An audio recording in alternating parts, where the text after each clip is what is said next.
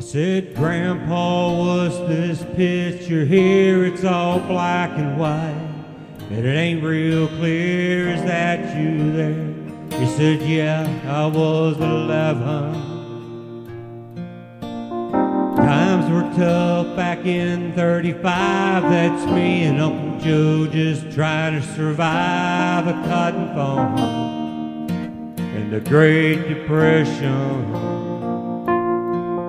If it looks like we were scared to death, like a couple kids just trying to save each other, should have seen it in color.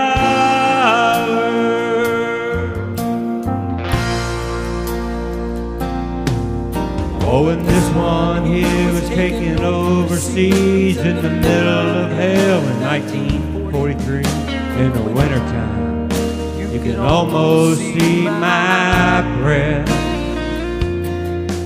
That was my tail gunner, old Johnny McGee. He was the high school teacher from New Orleans, and he had my back right through the day we left.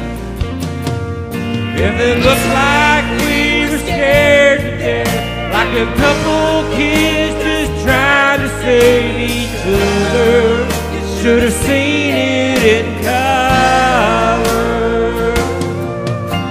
A picture's worth 1,000 words, but you can't see what those shades of gray keep covered. You should have seen it in color.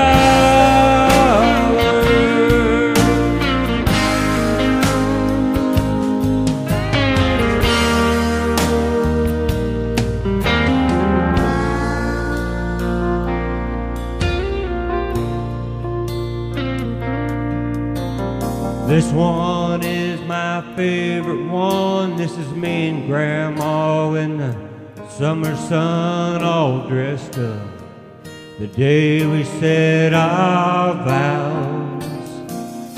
You can tell it here, but it was hot that June, and her rose was red and her eyes were blue.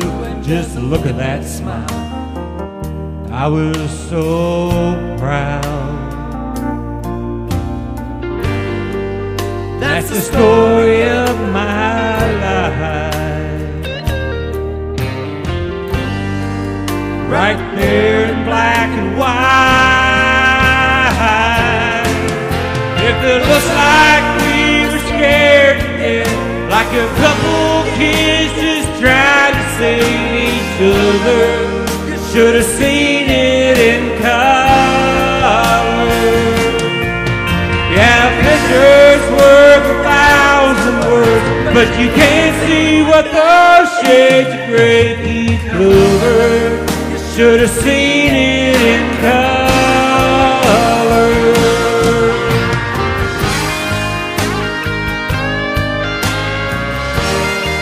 You should have seen it in color.